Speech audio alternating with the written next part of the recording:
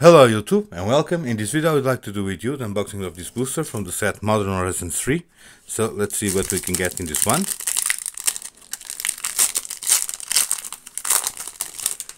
So this one starts with Dam Inferior, 4 drops.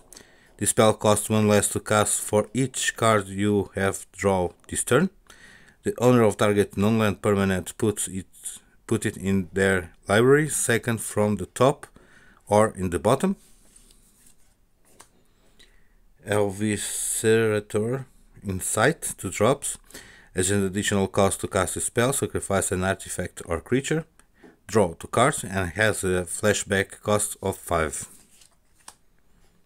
Malevolent Rumble, 2 drops. Reveal the top 4 cards of your library. You may put a permanent card from among them into your hand.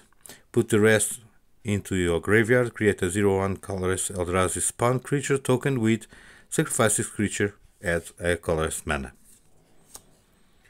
Jolted Awake, 1 drop.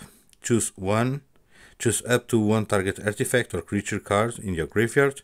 You get 2 energy counters. Then you may pay an amount of energy counters equal to that card's mana value. If you do, return it to the graveyard, to the battlefield, and has a cycling cost of 2. Fanged Flames, 2 drops. It has the Void. It deals 4 damage to target creature or planeswalker. If that creature or planeswalker would be die this turn, exile it instead. Cranial Ram, crazy image, 2 drops. It is a living weapon. Equipped creature gets +X+1, where X is the number of artifacts you control, and has a keep cost of 2.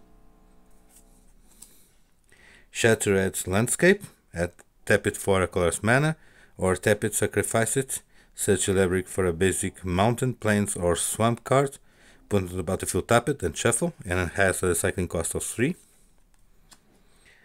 Obstinate Gargoyle, 3 drops. He has flying as long as it is modified. Okay. He has Persist.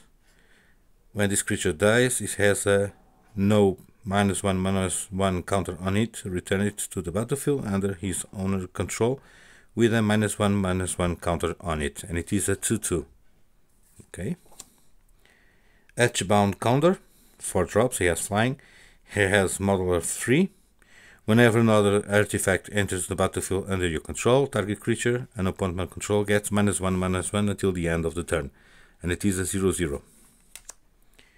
Hurried Sean Spiner. So 3 drops. He has lifelink. Whenever he attacks, you may draw cards equal to his power. If you do, discard that many cards, and it is a 2/3. Monstrous Vortex, 4 drops. Whenever you cast a creature spell with power 3 or greater, discover X, where X is that spell's mana value.